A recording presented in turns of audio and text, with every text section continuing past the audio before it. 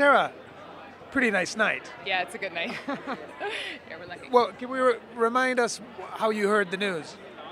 Oh, I was on my honeymoon, actually. Yeah. I mean, I know. You can't write that. I know you can't. If you write that, they're not going to They're put not it gonna in. believe it, right? No, I was in Italy, and we weren't getting any cell reception actually. So the only thing that came through was a text from my mother. It was like, "Where are you? What are you doing?" Yeah, and so it took me a while to actually get the full extent of what had happened, but it was great. It was amazing. And that's why we have mothers. And that's why we have mothers. I know. Hi, Mom. How did this show come about? Just a more basic question. It was a collaboration between myself and my co-creator Hagai, who did the show In Treatment, or he created a show called BT Pool in Israel. It became In Treatment. And when it was over, he said, "Okay, why don't you and I work together on something else?" Because we had gotten along so well. And so we wanted to tell the story of a relationship that was going to be told from two perspectives.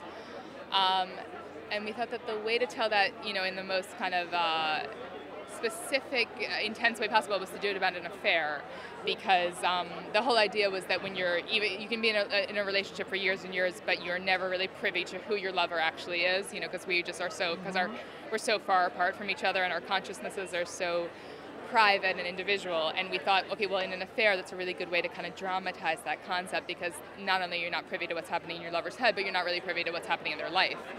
And we thought it would be exciting to tell it from two perspectives. We got really into kind of the male-female difference in terms of how people see themselves in situations, if they're sort of based on their gender. Yeah, it basically has two audiences, right? It does, yeah. It's interesting because it seems sometimes like everybody's watching their own show. Yeah. Everybody has a really different reaction to the show, very different reaction to the characters, and sometimes feels like we've made like a million different shows, which is cool. As a creator, it's really cool. Yeah, it's really exciting, and it also has this great temporal device. And there was a few shows this year, actually. Yeah, I know. It was the end, the beginning, you feel in the middle. It works so great. Yeah. Well, if you go back to I don't want to get like too heady, but if you go back to the Greeks and you look at those mythic story structures, like starting in the middle and then going back to the beginning and then continuing through to the end, those kind of epic story structures, they're really effective for storytelling. They work for a reason.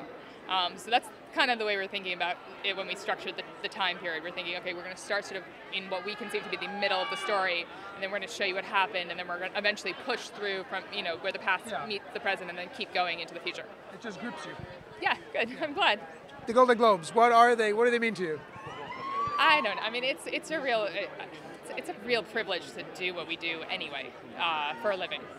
Most people don't get to do what they love, and we do. So to be recognized for it is, I don't know. It sometimes it feels like more.